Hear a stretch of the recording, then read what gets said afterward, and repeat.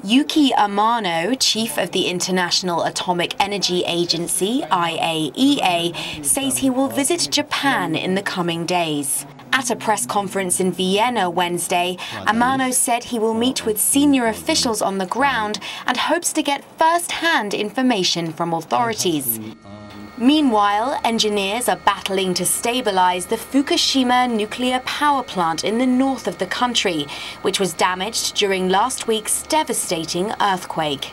So far, nearly 200,000 people have been evacuated from the area, and residents living within a 30-kilometer radius of the plant have been ordered to stay indoors. Amano is calling the situation serious and is urging the Japanese government to provide better information to the agency about the nuclear crisis.